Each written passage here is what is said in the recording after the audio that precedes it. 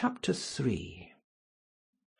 At 12:30 next day, Lord Henry Wotton strolled from Curzon Street over to the Albany to call on his uncle, Lord Fermor, a genial if somewhat rough-mannered old bachelor, whom the outside world called selfish, because it derived no particular benefit from him, but who was considered generous by society, as he fed the people who amused him.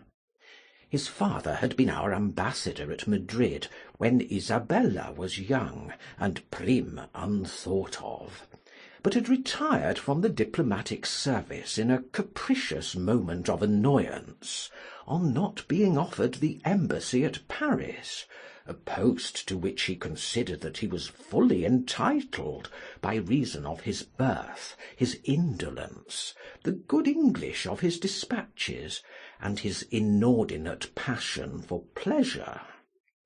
The son, who had been his father's secretary, had resigned along with his chief, somewhat foolishly as was thought at the time, and on succeeding some months later to the title, had set himself to the serious study of the great aristocratic art of doing absolutely nothing.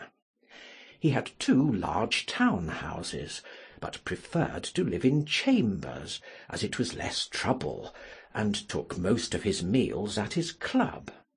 He paid some attention to the management of his collieries in the Midland counties, excusing himself for this taint of industry on the ground that the one advantage of having coal was that it enabled a gentleman to afford the decency of burning wood on his own hearth.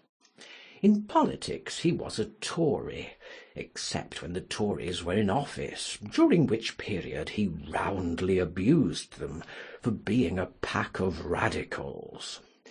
He was a hero to his valet, who bullied him, and a terror to most of his relations, whom he bullied in turn. Only England could have produced him, and he always said that the country was going to the dogs. His principles were out of date, but there was a good deal to be said for his prejudices. When Lord Henry entered the room, he found his uncle sitting in a rough shooting-coat, smoking a cheroot and grumbling over the Times. "Well, Harry," said the old gentleman, "what brings you out so early? I thought you dandies never got up till 2, and were not visible till 5. Pure family affection, I assure you, Uncle George. I want to get something out of you." "Money, I suppose," said Lord Fermor, making a wry face. "Well, sit down. Tell me about it. Young people nowadays imagine that money is everything." "Yes," murmured Lord Henry, settling his buttonhole in his coat. "and when they grow older they know it. But I don't want money. It is only people who pay their bills who want that, Uncle George, and I never pay mine. Credit is the capital of a younger son, and one lives charmingly upon it. Besides, I always deal with Dartmoor's tradesmen, and consequently they never bother me. What I want is information. Not useful information, of course. Useless information." "Well, I can tell you anything that is in the English Blue Book, Harry, although those fellows nowadays write a lot of nonsense. When I was in the diplomatic, things were much better, but I hear they let them in by examination. What can you expect? Examination, sir, a pure humbug from beginning to end. If a man is a gentleman, he knows it quite enough, and if he's not a gentleman, whatever he knows is bad for him." "Mr. Dorian Gray does not belong to blue books, Uncle George," said Lord Henry languidly. "Mr. Dorian Gray? Who is he?"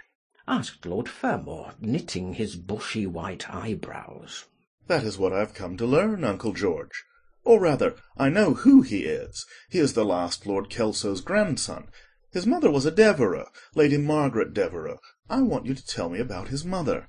What was she like? Whom did she marry?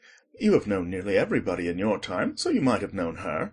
I am very much interested in Mr. Gray at present. I have only just met him." "Kelso's grandson?" echoed the old gentleman. "Kelso's grandson, of course. I knew his mother intimately. I believe I was at her christening. She was an extraordinarily beautiful girl, Margaret Devereux. They made all the men frantic by running away with a penniless young fellow. A mere nobody, sir, a subaltern in a foot regiment, or something of that kind. Certainly. I remember the whole thing as if it happened yesterday. The poor chap was killed in a duel at Spa a few months after the marriage. There was an ugly story about it. They said Kelso got some rascally adventurer, some Belgian brute, to insult his son-in-law in public. Paid him, sir. To do it. Paid him. And that the fellow spitted his man as if he had been a pigeon. The thing was hushed up, but Gad, Kelso ate his chop alone at the club for some time afterwards. He brought his daughter back with him, I was told, and she never spoke to him again. Oh, yes, it was a bad business. The girl died, too, died within a year. So she left a son, did she? I'd forgotten that. What sort of boy is he? If he is like his mother, he must be a good-looking chap. He is very good-looking, assented Lord Henry. I hope he will fall into proper hands, continued the old man. He should have a pot of money waiting for him if Kelso did the right thing by him. His mother had money, too. All the Selby property came to her, through her grandfather. Her grandfather hated Kelso, thought him a mean dog. He was, too. Came to Madrid once when I was there. Egad, I was ashamed of him. The Queen used to ask me about the English noble who was always quarrelling with the cabmen about their fares. They made quite a story of it. I didn't dare show my face at court for a month. I hope he treated his grandson better than he did the Jarvies. I don't know, answered Lord Henry. I fancy that the boy will be well off. He is not of age yet. He has Selby, I know. He told me so. And his mother was very beautiful? Margaret Devereux was one of the loveliest creatures I ever saw, Harry. What on earth induced her to behave as she did, I never could understand. She could have married anybody she chose. Carlington was mad after her. She was a romantic, though. All the women of the family were. The men were a poor lot, but egad, the women were wonderful. Carlington went on his knees to her. Told me so himself. She laughed at him, and there wasn't a girl in London at the time who wasn't after him. And by the way, Harry, talking about silly marriages, what is this humbug your father tells me about Dartmoor? Wanting to marry an American? Ain't English girls good enough for him? It is rather fashionable to marry Americans just now, Uncle George. I'll back English women against the world, Harry, said Lord Fermor, striking the table with his fist. The betting is on the Americans. They don't last, I'm told, muttered his uncle. A long engagement exhausts them, but they are capital at a steeplechase. They take things flying. I don't think Dartmoor has a chance. Who are her people? Grumbled the old gentleman. Has she got any? Lord Henry shook his head. American girls are as clever at concealing their parents as English women are at concealing their past. They are pork-packers, I suppose. I hope so, Uncle George, for Dartmoor's sake. I am told that pork-packing is the most lucrative profession in America, after politics. Is she pretty? She behaves as if she was beautiful.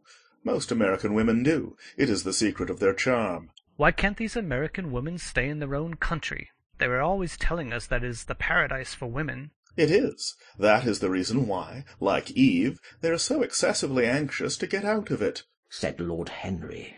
Goodbye, Uncle George. I shall be late for lunch if I stop any longer. Thanks for giving me the information I wanted. I always like to know everything about my new friends, and nothing about my old ones. Where are you lunching, Harry? At Aunt Agatha's. I have asked myself and Mr. Gray. He is her latest protégé. Tell your Aunt Agatha, Harry, not to bother me any more with her charity appeals. I am sick of them. Why, the good woman thinks I have nothing to do but write checks for her silly fads. All right, Uncle George, I'll tell her, but it won't have any effect. Philanthropic people lose all sense of humanity. It is their distinguishing characteristic. The old gentleman growled approvingly, and rang the bell for his servant. Lord Henry passed up the low arcade into Burlington Street, and turned his steps in the direction of Berkeley Square. So that was the story of Dorian Gray's parentage. Crudely as it had been told to him, it had yet stirred him by its suggestion of a strange, almost modern romance. A beautiful woman risking everything for a mad passion, a few wild weeks of happiness cut short by a hideous, treacherous crime. months of voiceless agony, and then a child born in pain, the mother snatched away by death, the boy left to solitude and the tyranny of an old and loveless man. Yes, it was an interesting background. It posed the lad, made him more perfect, as it were. Behind every exquisite thing that existed, there was something tragic. Worlds had to be in travail, that the meanest flower might blow. And how charming he had been at dinner the night before, as with startled eyes and lips parted in frightened pleasure he had sat opposite to him at the club, the red candle-shades staining to a richer rose the wakening wonder of his face. Talking to him was like playing upon an exquisite violin. He answered to every touch and thrill of the bow. There was something terribly enthralling in the exercise of influence. No other activity was like it. To project one's soul into some gracious form, and let it tarry there for a moment, to hear one's intellectual views echoed back to one with all the added music of passion and youth, to convey one's temperament into another, as though it were a subtle fluid or a strange perfume.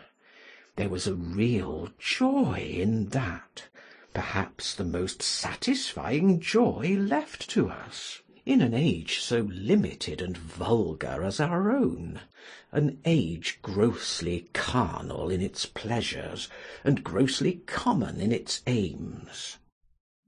He was a marvellous type, too, this lad, whom by so curious a chance he had met in Basil's studio, or could be fashioned into a marvellous type at any rate.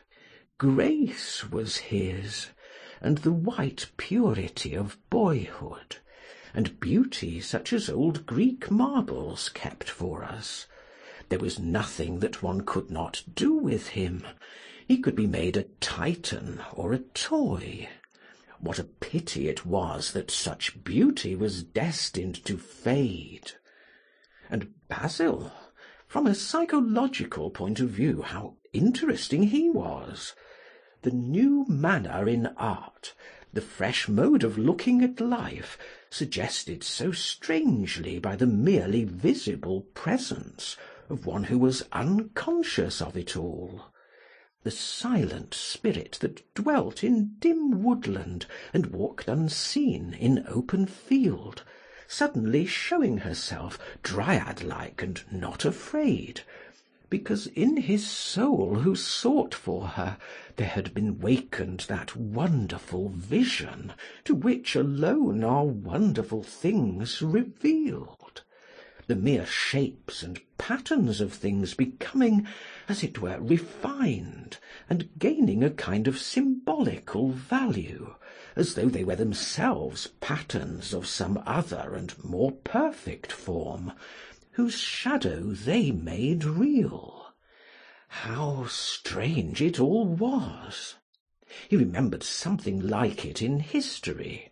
Was it not Plato, that artist in thought, who had first analysed it? Was it not Buonarroti, who had carved it in the coloured marbles of a sonnet sequence? But in our own century it was strange. Yes, he would try to be to Dorian Gray what, without knowing it, the lad was to the painter who had fashioned the wonderful portrait. He would seek to dominate him, had already indeed half done so.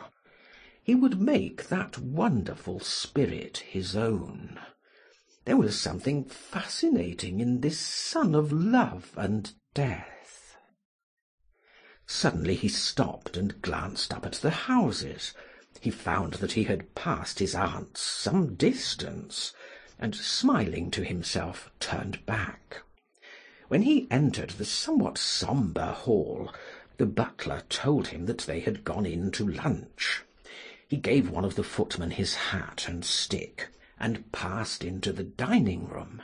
"Late as usual, Harry," cried his aunt, shaking her head at him. He invented a facile excuse, and having taken the vacant seat next to her, looked round to see who was there. Dorian bowed to him shyly from the end of the table, a flush of pleasure stealing into his cheek. Opposite was the Duchess of Harley, a lady of admirable good nature and good temper, much liked by everyone who knew her, and of those ample architectural proportions that in women who are not duchesses are described by contemporary historians as stoutness. Next to her sat on her right Sir Thomas Burdon, a radical member of Parliament, who followed his leader in public life, and in private life followed the best cooks, dining with the Tories and thinking with the Liberals, in accordance with a wise and well-known rule. The post on her left was occupied by Mr. Erskine of Treadley, an old gentleman of considerable charm and culture, who had fallen, however, into bad habits of silence, having, as he explained once to Lady Agatha, said everything that he had to say before he was 30. His own neighbour was Mrs. Vandeleur, one of his aunt's oldest friends, a perfect saint amongst women, but so dreadfully dowdy that she reminded one of a badly bound hymn-book. Fortunately for him, she had on the other side Lord Fordle, a most intelligent middle-aged mediocrity, as bald as a ministerial statement in the House of Commons, with whom she was conversing in that intensely earnest manner which is the one unpardonable error, as he remarked once himself, that all really good people fall into, and from which none of them ever quite escape. "We are talking about poor Dartmoor, Lord Henry," cried the Duchess, nodding pleasantly to him across the table. "Do you think you will really marry this fascinating young person?" I believe she has made up her mind to propose to him, Duchess." "How dreadful! exclaimed Lady Agatha. Really, someone should interfere." I'm told, on excellent authority, that her father keeps an American dry goods store," said Sir Thomas Burdon, looking supercilious. My uncle has already suggested pork-packing, Sir Thomas. "Dry goods? What are American dry goods?" asked the Duchess, raising her large hands in wonder and accentuating the verb. American novels, answered Lord Henry, helping himself to some quail. The Duchess looked puzzled. "Don't mind him, my dear. Whispered Lady Agatha. He never means anything that he says." "When America was discovered," said the Radical member, and he began to give some wearisome facts. Like all people who try to exhaust a subject, he exhausted his listeners. The Duchess sighed, and exercised her privilege of interruption. "I wish to goodness it had never been discovered at all," she exclaimed. "Really, our girls have no chance nowadays. It is most unfair." "Perhaps, after all, America never has been discovered," said Mr. Erskine. "I myself would say that it had merely been detected." "Oh, but I have seen specimens of the inhabitants," answered the Duchess vaguely. "I must confess that most of them are extremely pretty, and they dress well too. They get all their dresses in Paris. I wish I could afford to do the same." "They say that when good Americans die, they go to Paris," chuckled Sir Thomas, who had a large wardrobe of Humour's cast-off clothes. "Really? And where do bad Americans go when they die?" inquired the Duchess. They go to America, murmured Lord Henry. Sir Thomas frowned. "I'm afraid that your nephew is prejudiced against that great country," he said to Lady Agatha. "I have travelled all over it in cars provided by the directors, who, in such matters, are extremely civil. I assure you, it is an education to visit it."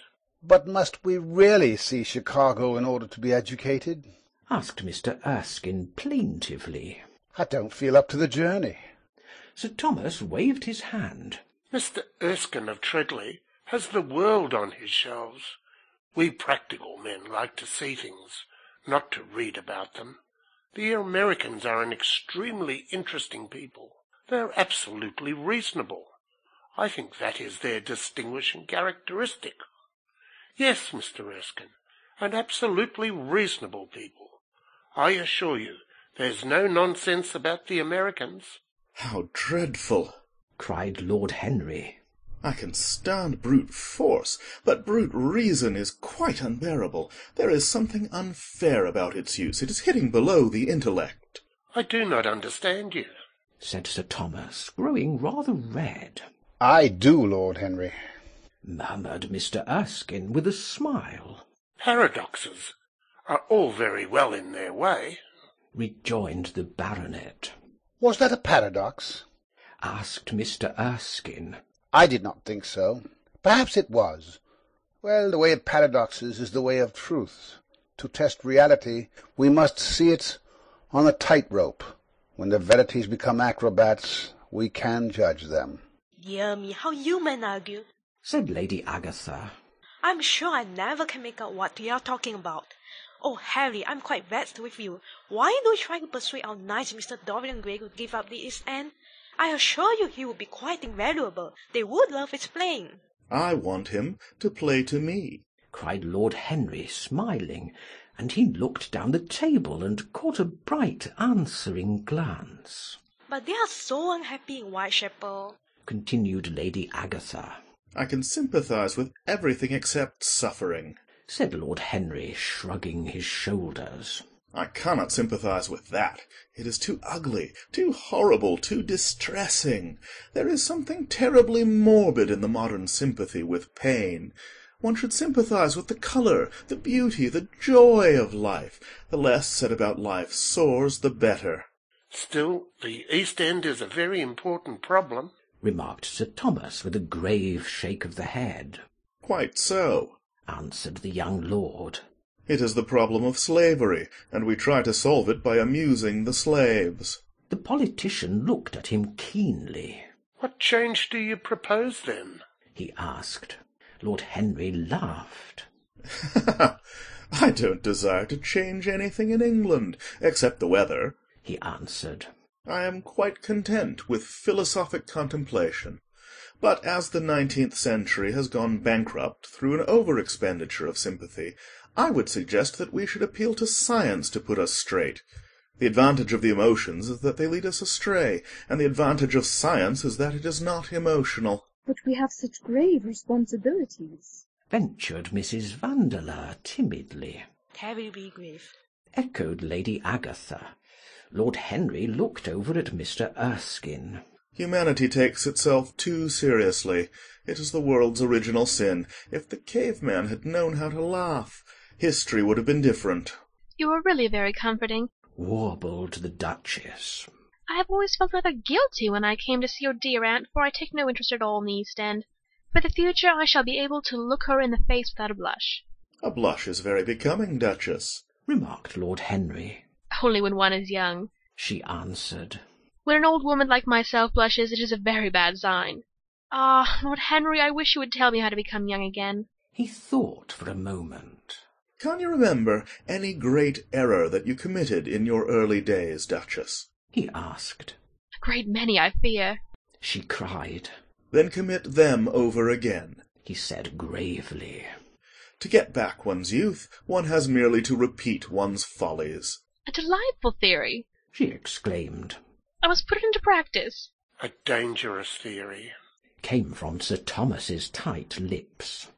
Lady Agatha shook her head, but could not help being amused. Mr. Erskine listened. Yes, he continued. That is one of the great secrets of life. Nowadays most people die of a sort of creeping common sense, and discover when it is too late that the only things one never regrets are one's mistakes. A laugh ran round the table. He played with the idea, and grew wilful, tossed it into the air and transformed it, let it escape and recaptured it, made it iridescent with fancy, and winged it with paradox.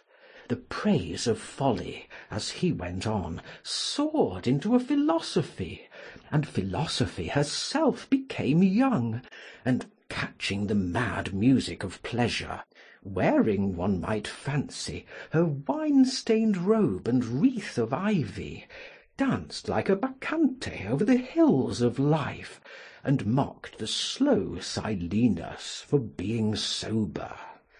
Facts fled before her like frightened forest things. Her white feet trod the huge press at which wise Omar sits, till the seething grape-juice rose round her bare limbs in waves of purple bubbles, or crawled in red foam over the vat's black, dripping, sloping sides. It was an extraordinary improvisation. He felt that the eyes of Dorian Gray were fixed on him, and the consciousness that amongst his audience there was one whose temperament he wished to fascinate seemed to give his wit keenness and to lend colour to his imagination. He was brilliant, fantastic, irresponsible. He charmed his listeners out of themselves, and they followed his pipe, laughing. Dorian Gray never took his gaze off him, but sat like one under a spell, smiles chasing each other over his lips, and wonder growing grave in his darkening eyes. At last, liveried in the costume of the age, reality entered the room, in the shape of a servant, to tell the Duchess that her carriage was waiting. She wrung her hands in mock despair. "How annoying!" she cried. "I must go. I have to call for my husband at the club to take him to some absurd meeting at Willis's rooms, where he is going to be in the chair. If I am late he is sure to be furious, and I couldn't have a scene in this bonnet. It is far too fragile. A harsh word would ruin it. No, I must go, dear Agatha. Good-bye, Lord Henry. You are quite delightful and dreadfully demoralizing. I'm sure I don't know what to say about your views. You must come and dine with us some night. Tuesday. Are you disengaged Tuesday?" For you, I would throw over anybody, Duchess, said Lord Henry with a bow. "Ah, that is very nice and very wrong of you," she cried. "So mind you come." And she swept out of the room, followed by Lady Agatha and the other ladies. When Lord Henry had sat down again, Mr. Erskine moved round, and taking a chair close to him, placed his hand upon his arm. "You talk books away," he said. "Why don't you write one?" I am too fond of reading books to care to write them, Mr. Erskine. I should like to write a novel, certainly, a novel that would be as lovely as a Persian carpet, and as unreal. But there is no literary public in England for anything except newspapers, primers, and encyclopedias. Of all people in the world, the English have the least sense of the beauty of literature. "I fear you are right," answered Mr. Erskine. "I myself used to have literary ambitions, but I gave them up long ago. And now, my dear young friend, if you will allow me to call you so, may I ask if you really meant all that you said to us at lunch?" I quite forget what I said, smiled Lord Henry. Was it all very bad? "Very bad indeed. In fact, I consider you extremely dangerous, and if anything happens to our good Duchess, we shall all look on you as being primarily responsible. But I should like to talk to you about life. The generation into which I was born was tedious. Some day, when you are tired of London, come down to Treadley and expound to me your philosophy of pleasure over some admirable Burgundy I am fortunate enough to possess." I shall be charmed. A visit to Treadley would be a great privilege. It has a perfect host and a perfect library. "You will complete it," answered the old gentleman with a courteous bow. "And now I must bid good-bye to your excellent aunt. I am due at the Athenaeum. It is the hour when we sleep there." All of you, Mr. Erskine? 40 of us, in 40 armchairs. We are practising for an English Academy of Letters. Lord Henry laughed and rose. "I'm going to the park," he cried. As he was passing out of the door, Dorian Gray touched him on the arm. "Let me come with you," he murmured. But I thought you had promised Basil Hallward to go and see him, answered Lord Henry. I would sooner come with you. Yes, I feel I must come with you. Do let me. And you will promise to talk to me all the time? No one talks so wonderfully as you do. Ah, I have talked quite enough for today, said Lord Henry, smiling. All I want now is to look at life. You may come and look at it with me if you care to.